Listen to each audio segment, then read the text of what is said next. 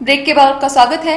धर्मशाला international film festival का आगाज जहां 7 नवंबर को प्रतीक बट्स की ईव अल्ले ओ फिल्म से होगा, वहीं 9 नवंबर को गीतांजलि राव की एनिमेशन फीचर से समापन किया जाएगा। DIFF आयोजक रितु सरीन व सोनम ने प्रेस वार्ता में बताया कि फेस्टिवल के दौरान प्रसिद्ध अभिनेता आदिल हुसैन एक्टिंग की वर्कशॉप लगाएंगे तथा फेस्टिवल में देश विदेश के फिल्म मेकर शिरकत करेंगे।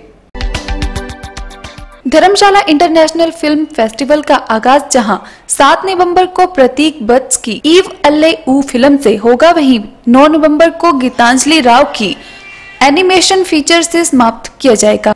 DIFF आयोजक रितु सरीन व सोनम ने आज प्रेस वार्ता में बताया कि फेस्टिवल के दौरान प्रसिद्ध अभिनेता आदिल हुसैन एक्टिंग की वर्कशॉप लगाएंगे तथा फेस्टिवल में देश विदेश के फिल्म मेकर्स शिरकत करेंगे। फेस्टिवल में शॉर्ट फिल्मों का पैक भी आकर्षण का केंद्र होगा, जिसमें अनुभव आनंद की चिंटू, मानसी जैन की एवरीथिंग इज फाइन, जय शर्मा की गधेड़ो, समीर साधवानी व किशोर साधवानी की लाडू, सुचना साहा की माँ तुकी और संजीव बीस की रोगन जोश प्रमुख होंगी। फेस्टिवल में इस वर्ष भी DIFF चिल्ड्रन फिल्म प्रोग्राम जारी रहेगा, जिसके तहत विनोद कांबले की कस्तूरी फिल्म दिखाई जाएगी। वहीं 3 लघु फिल्में जिनमें the award, school trip, children, chicken eight Swami's chicken दिखाई जाएंगी। फेस्टिवल में फिल्म मेकिंग मास्टर क्लासेस का भी सत्र शामिल रहेगा। गुरविंदर सिंह की नवीनतम फीचर फिक्शन खनौर हिमाचल पर इस साल के स्पॉटलाइट प्रदान करेगा। गौरतलब है कि इस मर्तबा DIFF के आयोजकों ने इस मर्तबा पहली बार फिल्मों की प्रविष्टियों को खुला रखा था, जिसके चलते इस बार बेहतरीन प्रविष्टियां आई हैं। इसके जरिए आयोजकों ने फेस्टिवल में विविधता लाने का प्रयास किया है।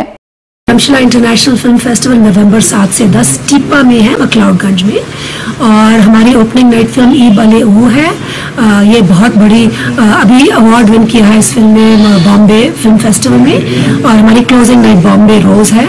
ये भी अवार्ड विनिंग फिल्म है, एनिमेशन फिल्म, जो अभी वेनिस और टोरंटो में भी दिखाई देगी।